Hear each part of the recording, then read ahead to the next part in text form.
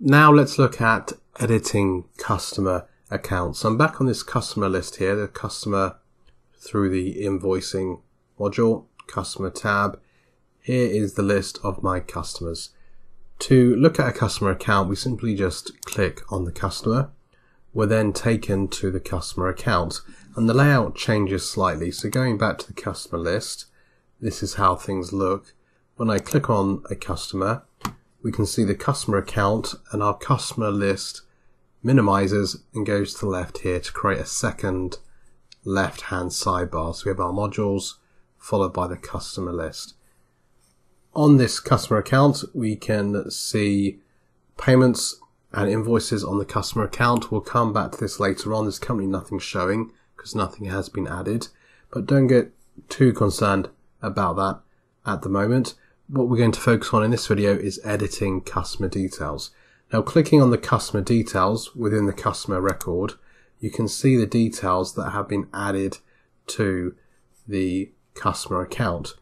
To edit these, including editing the name of the customer, you simply just click on the edit button. So let's go back and we'll go from the beginning. So let's say we want to change the Bookkeeping Master. Let's say they have a new phone number and we want to update that customer record. We click on the customer. We click edit. We're then taken back to the customer information screen, which is identical to the customer information screen when we add the customer. So it's all the same details showing with these same tabs. So let's put in the new phone number and click save. The phone number has now been updated, and you can edit all the details of the customer. So let's edit this customer. This is the other customer we added in the previous video. If I click on this customer, I click on edit. Let's change the name here and change the company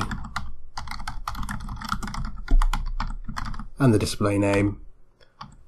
We can go ahead and change even more details if we wanted to. Change the address, contact details, email address, add some notes, change tax info, the billing defaults, the language, the attachments. We can change anything we want to. Once we're happy, we click save and those details will be updated. So that's how you edit customer accounts. I'll speak to you in the next video.